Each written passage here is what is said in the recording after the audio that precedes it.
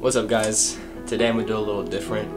I'm literally sitting on my floor right now with my doors to my closet as the background. But I just want to speak from the heart in this video about dealing with negative thoughts, evil thoughts, impure thoughts. For me, I think it was in middle school or high school was when the enemy really was attacking my mind.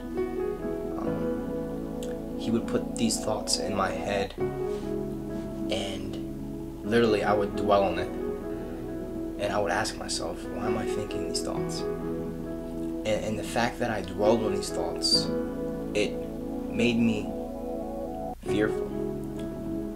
It created anxiety in me.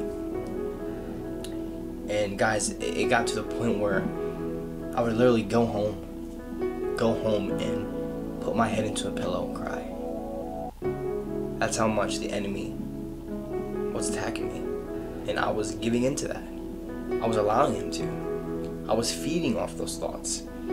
And now that I look at it, I'm like, wow, Satan really tried to take my life.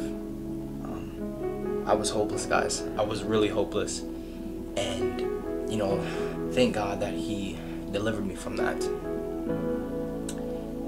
That power that the enemy had over my mind.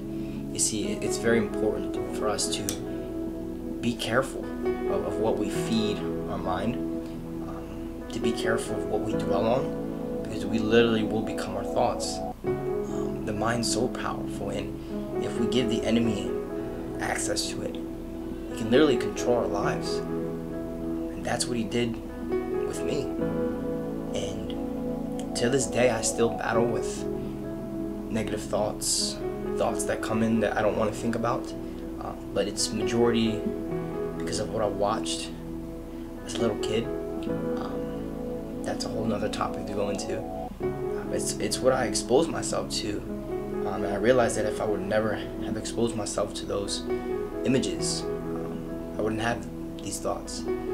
But whenever these thoughts come in, I try to take them captive, and I try to replace them with who God says I am.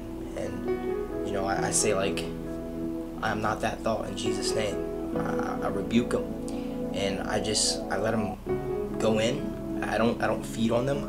I just recognize that it's an evil thought. It's not of God, and I just move on from there. I don't give it attention. And yeah, guys, this is definitely something that I still deal with. But as I said in my last video about anxiety, you're not alone. You're not alone if you're battling with these thoughts. I noticed for me when I got saved that the enemy would just put thoughts in my head. You're not saved. You're not a child of God. And he still does it today. All these kind of thoughts that he tries to put in there. And it's very important for us not to give in to those thoughts and to realize where they're coming from. We got to realize that the enemy has really come to kill, steal, and destroy. And I think sometimes we can take the enemy for granted. We can just act like or believe that he's not really there, but he is. He's out to destroy our lives, and we must be aware of that. So if you're battling with negative thoughts, thoughts that are not of God, hang in there.